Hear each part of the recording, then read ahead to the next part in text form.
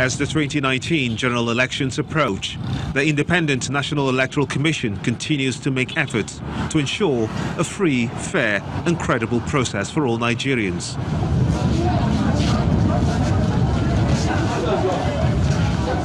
In Niger State, the Commission says it has registered a total of 82,000 voters since the commencement of the continuous voters registration in 2017.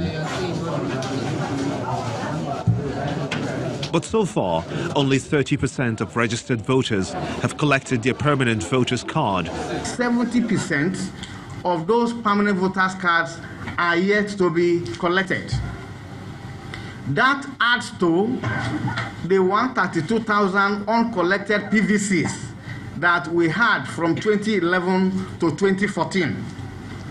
We are still hoping that the owners, those who are alive, will come forward to collect them. But some residents seem not to be on the same page with the Commission as they complain about the inefficiency of INEC to meet their demands for registration. It wasn't easy. I feel, I in particular, I know that I have been here since around 6, and I know of people that have slept even here. It is a very tough, one would be even discouraged to even continue doing the exercise because there is no ease in doing it.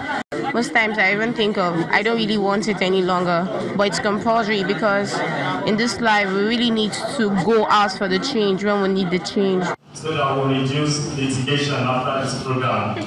And in Kwara State, a training is organized for INEC, legal and police officers on prosecution of election offences. The perpetration of electoral offences contributes to the distortion of the election outcomes.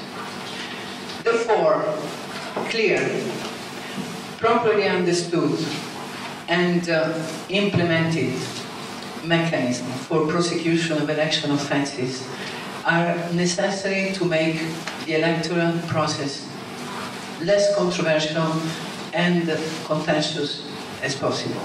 This training workshop, therefore, is expected to produce recommendations on how the participants will overcome the hurdles or delay outcome of investigation. As Nigeria prepares for her general elections, and with less than 8 days away from the August 17 deadline for the continuous voters registration exercise to come to an end, hopes are high that the country will have a successful outcome.